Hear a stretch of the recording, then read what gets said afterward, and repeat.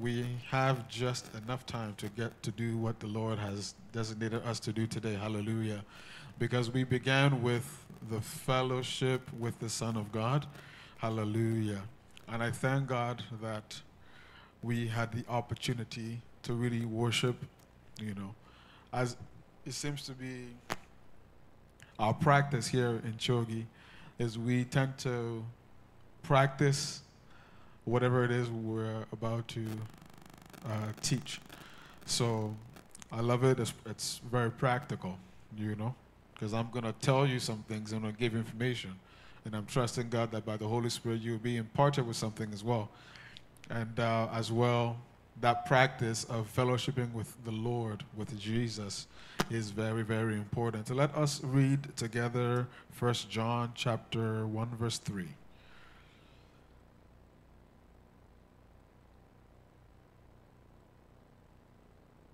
I'm going to jump back and forth different points just so we can get to where we need to get to in the next 15 minutes. Please go on YouTube, type in Revealed Word Broadcast, or Facebook, same thing. Look for, so we have a playlist of all the topics. So for the grace, mercy, now the month of love. So there's a playlist that includes the prayer mountain on Saturdays. It includes the Sunday messages. It includes the Wednesday faith impartation. So that way you can just follow along the whole theme of the month in one playlist. And you can go back, do mercy. It's all there. So make sure you do that so that way you're following along in the Spirit. Let's read together.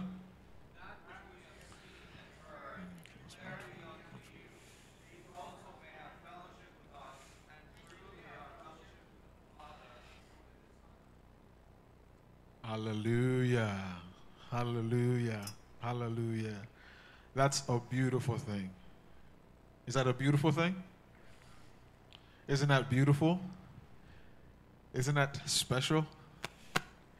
Isn't that beyond whatever adjective I can come up with right now?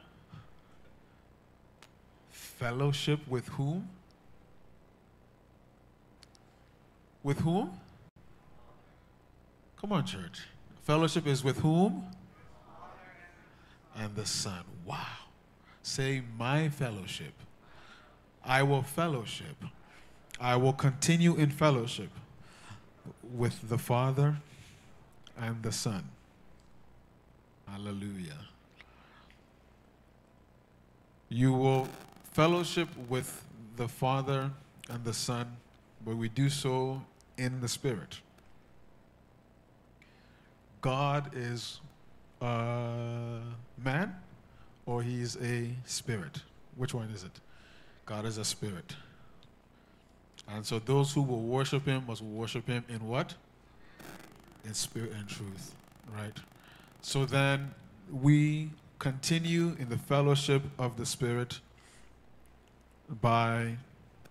you kickstart it by one practice called speaking in tongues. Say speaking in tongues. So you're going to speak in tongues and you're going to fellowship with the Father and the Son just by letting the Holy Spirit speak through you. Amen. You speak in tongues. Jude chapter 1 verse 21 says, keep yourselves in the love of God, looking for the mercy. Let's go there. Jude 1:21.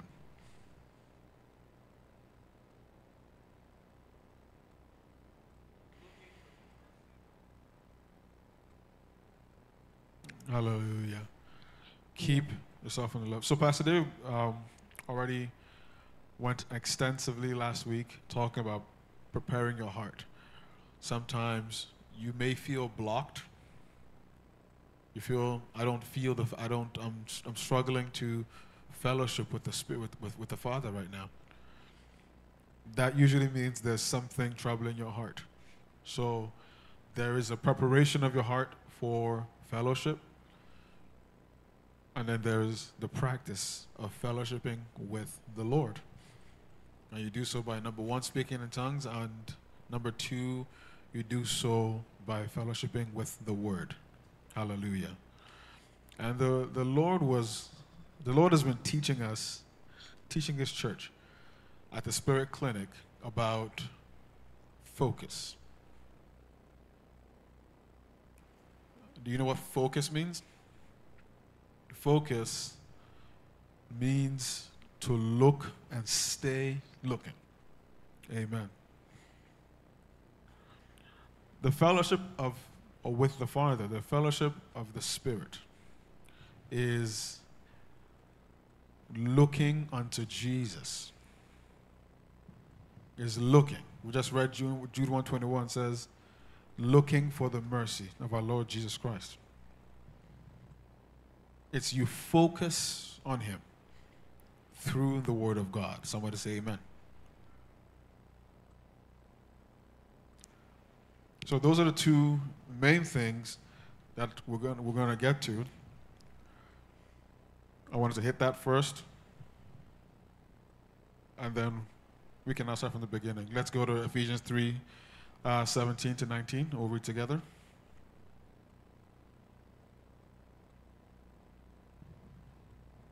Christ may fill your hearts by faith, you being rooted and grounded in love, 18 to 19. being able to comprehend with all saints breadth and length and depth and height, and to know the love of Christ which passes knowledge. Amen. The knowledge of the love of Christ. This is Paul's prayer to the church, that we would understand the love. That we would understand the love. So I started off by talking about fellowship. So everything I'm going to say now is the purpose of the fellowship. If you struggle to understand the love of God, it means you need more fellowship. When a couple hasn't spent enough time together, then you feel an emotional disconnection. You say, we haven't spent time. I don't know if you still love me anymore. You know? Love has to be expressed so it can be felt.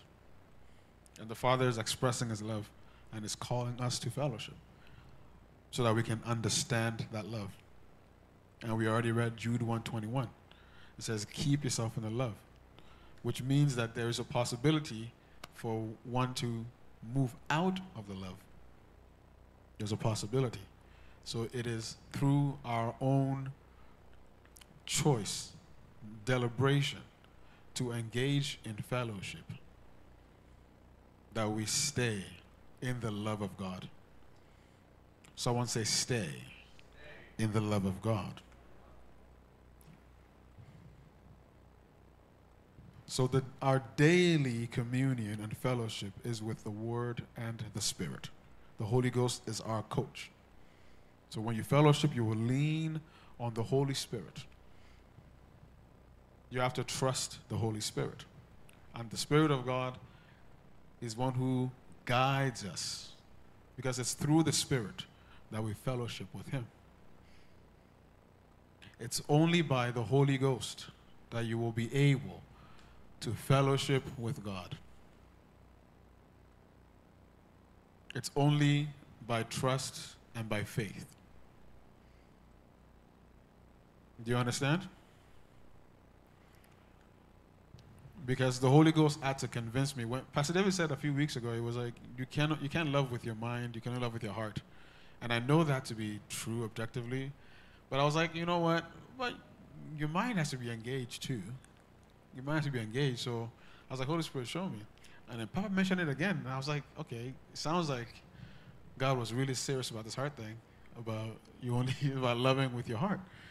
So I'm like, so what is it? I'm like, but your mind, because I immediately, when he mentioned it, the scripture that came to mind was Paul saying, with my mind I serve. So I was like, okay, all right, well, love, serve, your mind has to be engaged. What does that mean? And yes, of course, your mind is yours. Your mind has to be renewed. But I think what God wanted me to understand was that when it's of the heart, it's by faith. And it's by the Holy Ghost. So you have to lean on the Holy Ghost. And you have to ask Him You have to ask the Holy Ghost for help and say, Holy Spirit, help me. You say, Holy Spirit, teach me. Holy Spirit, show me. Holy Spirit, take over my words. Fill my mouth. Because it's the Holy Ghost that will actually teach you how to worship God.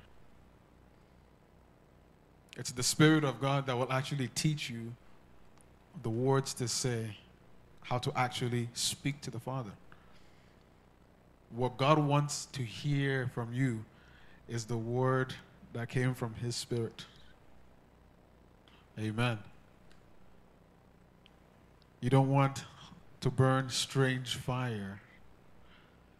If you spend the next 3 years listening to R&B music, you might find yourself singing some songs, using the words that you learned from R&B songs, saying that you're singing a love song to God. Because we know the joke, right? All you have to do is change the word from baby to Jesus, and all of a sudden it's a worship song. So how do you know you're worshiping God? How do you know? How do you know? It's by the Spirit. Somebody say the witness of the Holy Spirit. The Spirit of God is a real being. You can stop repeating now. The Spirit of God is a living, he's a living being. He's active. He will teach you. He will tell you what to do. He will show you how to do it. He's your coach. He's my coach. He's our coach. It's very important. There is no such thing as fellowship without the understanding, without hearing the voice of the Holy Ghost. You have to trust Him. You have to begin to develop your relationship with the Holy Ghost, with the Spirit of God. It is in the Holy Ghost, by your spirit man. Because the Holy Ghost, if you're born again, if you've received Jesus, the Spirit of God dwells inside your own spirit. You have the Holy Spirit and you have your own spirit. They are one. You're born again. And every single thing that the Holy Ghost will teach you, will give you, is in that spirit man. So then when you commune in your spirit, then you can begin to act out the things of the Spirit. Amen. And that's why speaking in tongues is important. If you don't know how to speak in tongues yet, you must open your mouth and begin to speak in tongues. And you say, Holy Spirit, fill my mouth, and speak in tongues. You speak in tongues. And so, Holy Spirit, I receive your tongues. I receive your word, the heavenly language. As I open my mouth, Lord, fill it. And you're going to speak. That's why Prayer Mountain is important on Saturdays. Because when you are with other people who speak in tongues, it helps you. There's a corporate anointing. There's an atmosphere. There's a fire. There's a grace available. Very important. Amen.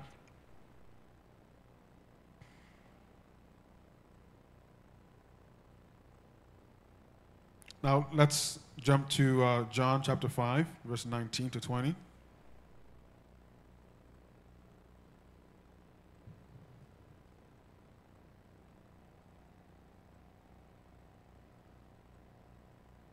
And let's read.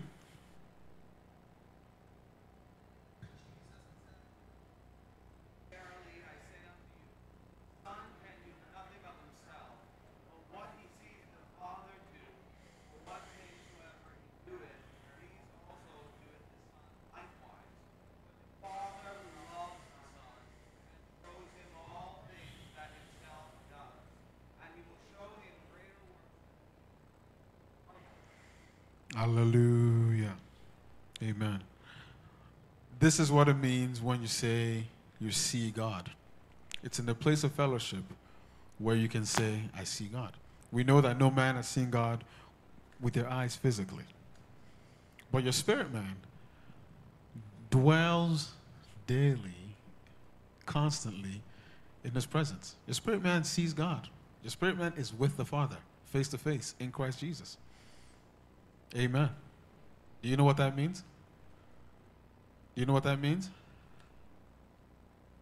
Oh man, Papa's gonna have to have to teach this So a lot of you young ones, guys, see some of the young ones, your faces are like, what does that mean? It's like when they ask Jesus, born again, what does that mean? It's like, oh, I'm going to have to teach you all over again. I know some of us know what that means. But by faith you will understand in Jesus' name.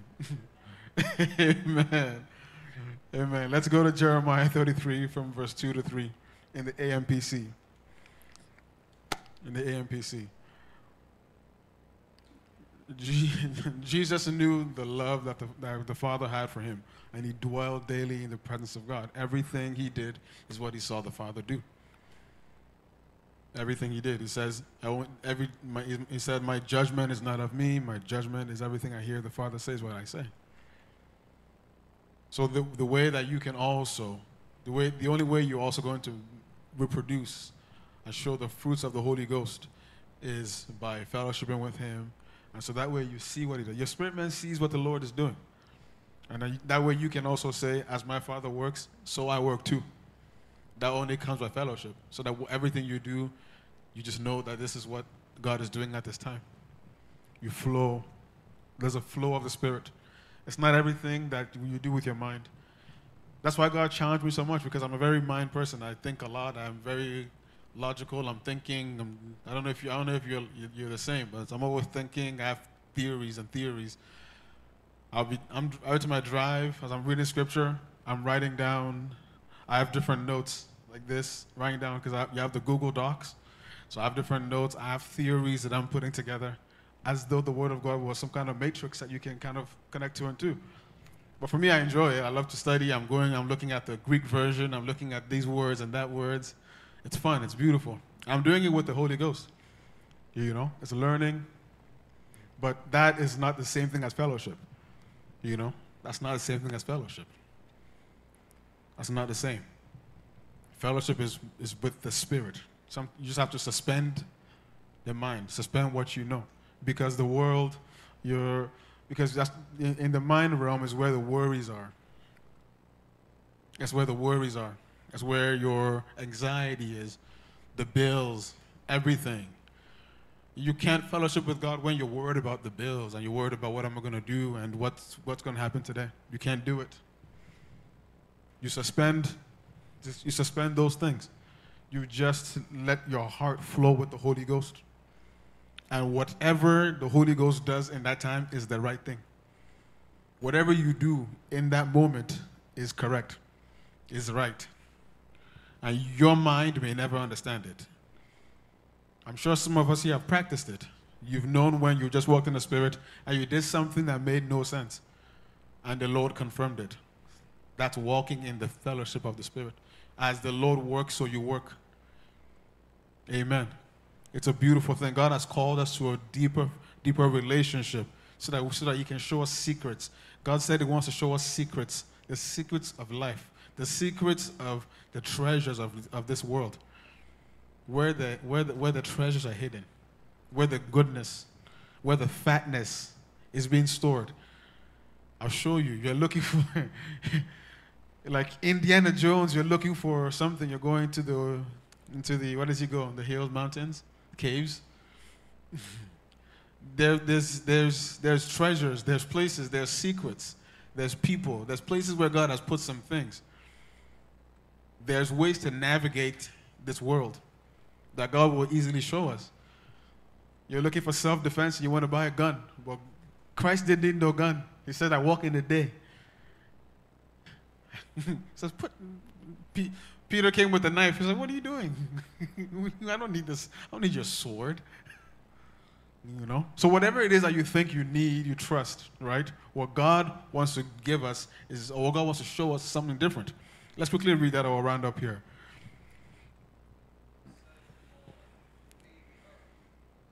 Who formed it to establish it? Let's see.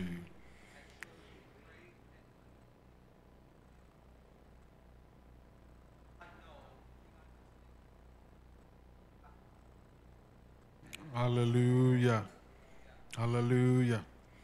The NLT says, this is what the Lord says, the Lord who made the earth, who formed and established it.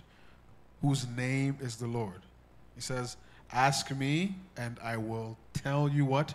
Remarkable secrets that you do not know about things to come.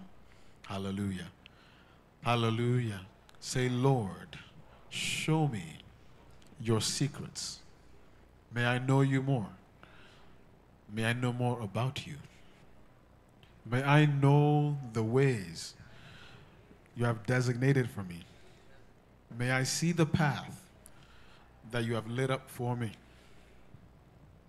As you spoke, Father, with Abraham, and you said, shall I do this thing without telling Abraham? Oh Lord, I desire the same fellowship. Show me the way. Holy Spirit, show me the way. Hallelujah. And let's rise up and as we read John 17:21.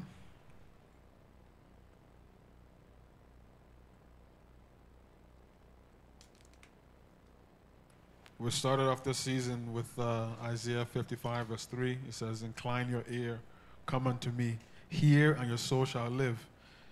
And I will make an everlasting covenant with you, even the sure mercies of David. Incline your ear. And now the Lord is asking us to look and see. Amen. It's not by mistake that at the Spirit Clinic we're talking about focus. This is where we're going to develop the spiritual discipline of maintaining our focus on the Lord, setting our eyes on Him. Amen. Psalms 91:14 says, because He has set His love upon me, therefore will I deliver Him. I will set Him on high because He has known my name.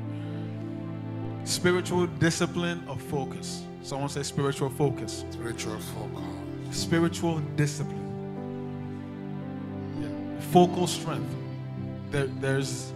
There's the mental, the character strength, and then there's the spiritual discipline of focusing and setting your eyes on Jesus and seeing Him in communion. Hallelujah. Let's read John 17:21. That what?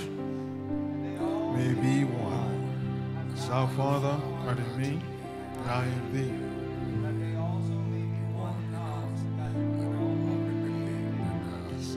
Hallelujah. Say, Lord, remove distractions. Remove distractions. Remove all distractions Remove from me. all distractions. Anything that will distract me from keeping my focus on you. Lord, remove it. Holy Spirit, help me train my focus to keep my focus, to keep my eyes, my spiritual eyes on Jesus, the author and finisher of my faith. Jesus, I see you, I look unto you as I look into the Word. Holy Spirit, help me to see Jesus. Open my mouth, O Lord, that I may speak your mysteries. Hallelujah. Speak in tongues.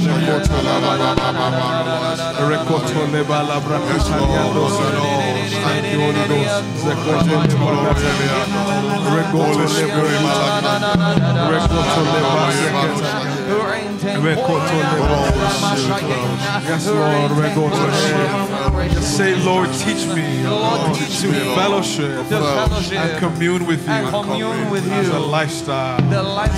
Yes, Lord. Grant me grace to separate time with you. I receive grace. Holy Spirit, help me. You are my comforter. You bring to my remembrance all that I have learned, all that you have taught me, all that the Father has taught me. You bring to my remembrance. Holy Spirit, bring to my remembrance this week the Word. Bring to my heart that Word you have deposited. Bring to my mind the truth of Jesus, that I may commune with you daily. I walk in communion. The grace walks with me in the name of Jesus. Jesus. Thank you, Lord. And finally say, Lord, satisfy me in the place of worship, in the place of fellowship. Reveal your love to me in a greater dimension. I will know your love. I will understand your love. In Jesus' name, amen. Thank you, Lord. Thank you, Lord. And now, if you have not yet received Jesus, and even if you're watching online at this time, or you will watch this recording at a later date, don't take this moment for granted. There's no better time than right now to come to know the love of God and to surrender your heart to Jesus and receive the gift of the Holy Spirit. And you will know His love. You will feel His love. And you can touch His love. Just say, Jesus, Jesus, you've loved me so. you love me so. Father in heaven, Father in heaven, you love me so. you love me so. So much that you sent Jesus to die for my sins. For my sins. While I was sinning, While I was sinning, you still loved me. you still love me. And you sent Him And you sent to him deliver me to deliver from me the power of the from sin the power of sin and from the power of and death. from the power of death. Jesus, Jesus, thank you for the freedom for the freedom that you purchased for me you purchased from me and you gave to me. and you gave to me. Because of your sacrifice, Because of your sacrifice, I am free from sin. I am free from And sin. anything that is holding me back from knowing the Father, from knowing God, thank you, Jesus. You delivered me. You delivered me from it all. You delivered me from death. And you delivered me from sickness. You delivered me from disease. You delivered me from the devil and from death. Thank you, Jesus. Your blood was shed, and I am justified. I am righteous now by your righteousness. Thank you, Father. Thank you, Father. I receive the gift of your Holy Spirit. Holy Spirit, teach me to walk daily in fellowship with the Father. In Jesus' name. And finally, if you need healing in any part of your body, you can place your hand on that part of the body now. Lord God, Father of life, Father of lights, there's nothing you cannot do. I would thank you, Father, for the life, the healing life of Jesus Christ that flows from this altar, that flows in this house. Thank you for the healing life, the ministration of the angels of God, the ministration of the blood of Jesus over that body now. We command healing in Jesus' name. Let the life of God flow and manifest upon this body now in Jesus' name. Amen. Therefore, by the blood of Jesus and by the life of God, anything in that body that does not belong, that was not designated or ordinated by God, you are cursed, your roots out in Jesus' name. Amen. Die at this moment. In Jesus' name. Amen.